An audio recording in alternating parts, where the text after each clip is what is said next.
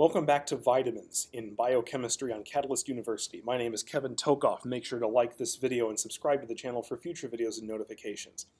In this video, we're going to go over the function of ascorbate. You are probably most likely to hearing about ascorbate referred to as vitamin C. Vitamin C is one of the most important antioxidants that we have in the entire body. And in fact, the mechanism of free radical scavenging is shown up here. Okay, now a little bit of brief intro on ascorbate. Ascorbate is synthesized by most animals. Okay, it's synthesized by plants. It, however, is not synthesized by upper hierarchy primates, and that includes humans. All right.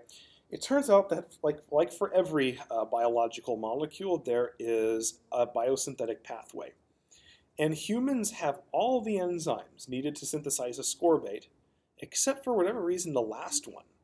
The last enzyme that would convert the penultimate molecule into ascorbate.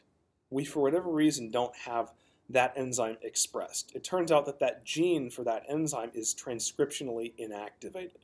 So there's no way we can make the enzyme needed to do the final conversion of the penultimate molecule in the pathway to ascorbate. Okay?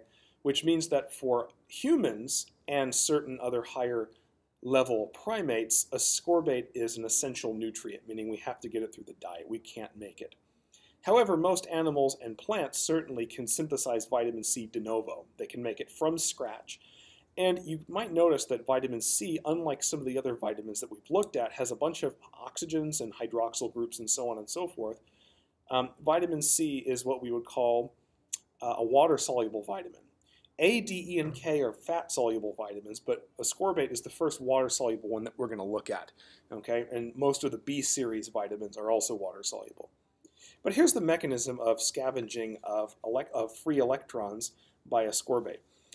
There's normally an OH, but it's deprotonated, so this oxygen has a negative charge, and one of these, ultimately electrons, can actually be donated to a radical like this, whatever this radical X happens to be.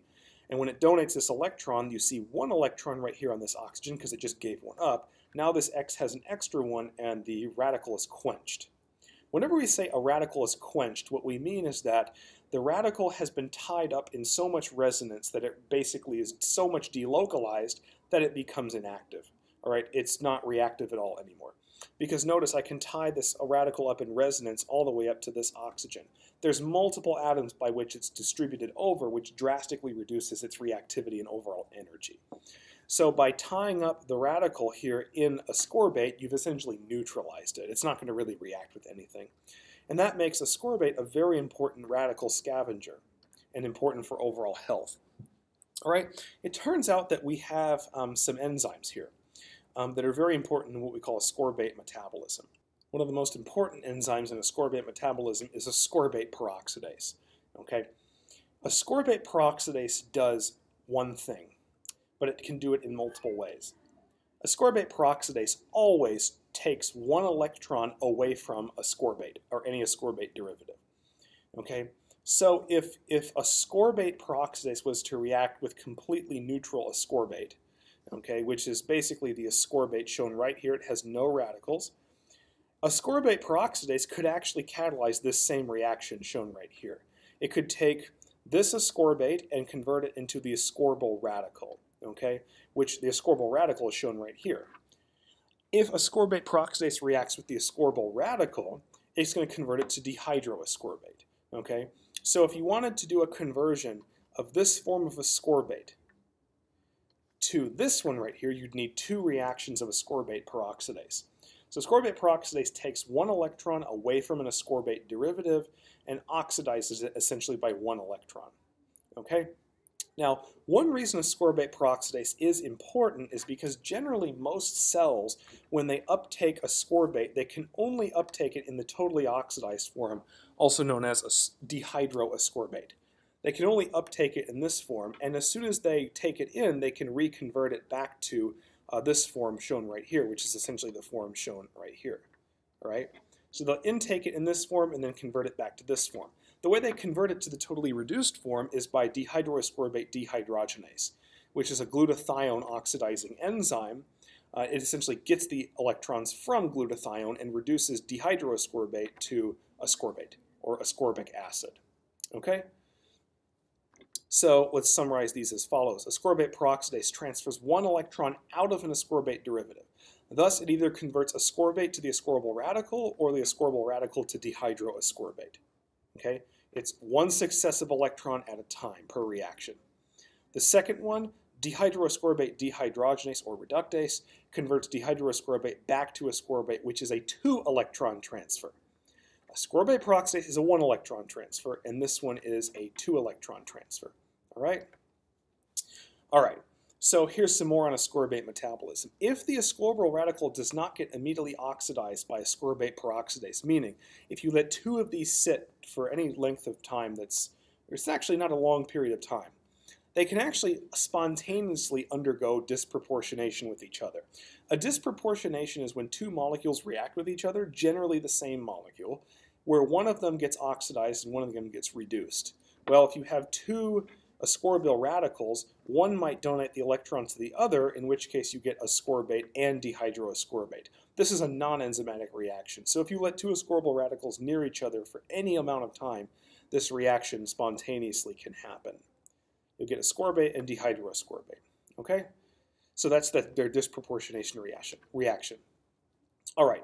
This is sort of what we call the ascorbate electron transport chain. It's a flow of electrons that kind of shows how things occur.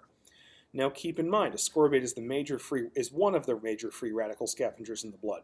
I say this, it is a major one, it is not the most major. In fact, the most major in humans is actually uric acid, something that's not really that intuitive, but uric acid is the primary scavenger of free radicals in the blood. Ascorbate's a close second though, all right? So here's what's going to happen for this chain to work. Glutathione monomers are going to get reoxidized back to glutathione disulfides by this enzyme dehydroascorbate reductase, which by the way is the same as dehydroascorbate dehydrogenase. Okay? It's going to take the electrons away from glutathione to oxidize those, but it's going to reduce dehydroascorbate into regular ascorbate. Okay? Now, ascorbate can then react with ascorbate peroxidase to form MDA. Now, what is MDA? DHA is dehydroascorbate. MDA is monodehydroascorbate, but this is the same thing. MDA is the ascorbyl radical. Remember, ascorbate peroxidase takes 1 electron, not 2, from ascorbate. So if ascorbate reacts with ascorbate peroxidase, you're going to get the ascorbyl radical. The reason that this DHA is shown right here is, remember, the ascorbyl radicals can undergo disproportionation with each other to give DHA, dehydroascorbate, and ascorbic acid. All right?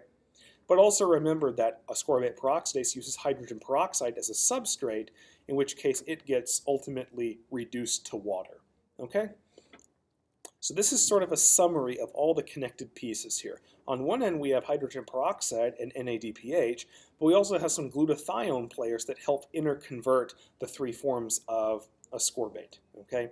Now, like I said, ascorbate only enters into cells through the form dehydroascorbate. All right? And once dehydroascorbate is in the cell, dehydroascorbate reductase or dehydrogenase can reconvert it to the totally reduced ascorbic acid form. All right? But ascorbate, or dehydroascorbate I should really say, enters the cell through GLUT1 and GLUT3 transporters. All right? These are glucose transporters that have a little bit of a broader specificity, and they can actually transport the dehydroascorbate into the cell. Okay? One other really important thing in humans and most mammals is a lot of these conversions that are done with ascorbate actually occur in the peroxisome. Okay? The peroxisome is the major site of hydrogen peroxide catabolism. Certainly we know peroxisome has a lot of catalase in it, but one of the things that the hydrogen peroxide can react with other than catalase is it can actually react with ascorbate peroxidase. So if you have a lot of peroxide, hydrogen peroxide, in the peroxisome, obvious reasons, then this would be a good place to actually carry out ascorbate metabolism and transformations. It just makes sense that way. And remember one thing I said, ascorbate is a major free radical scavenger in the blood. It is not the most major. The most major is uric acid, and we're sure enough going to talk about that in either the next video or one after. All right? So make sure to like this video, subscribe to the channel for future videos and notifications. Thank you.